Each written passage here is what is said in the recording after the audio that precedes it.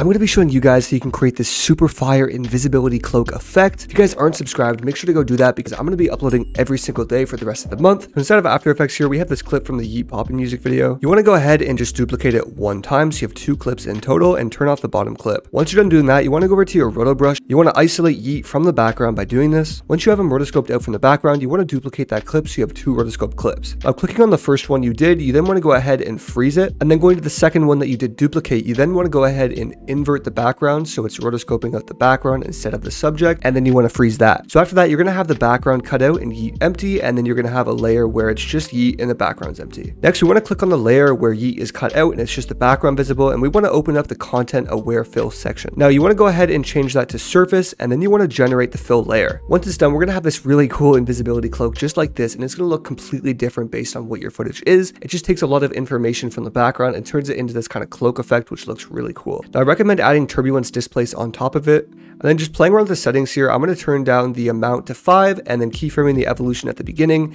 and then going all the way to the end and making it do a few rotations just to add a little bit of extra movement to it. And on top of that as well, I'm going to drag and drop a uni heat wave on and just playing with the heat intensity and the blur amount to get it to the look that you like. I'm going to throw a little bit of a drop shadow on there and just tweak it so it's very subtle, just so you can separate the background a little bit more. We're going to drag and drop that rotoscope layer of heat above everything, and then we're going to open up the opacity of it, keyframe it at 100, and then have it go down to 0 after a few frames, and make sure we easy ease that. And just to make the transition a little bit cleaner, we're going to add a hit with flash from Shake Sauce, and once we have all of that blended together, we'll have something like this.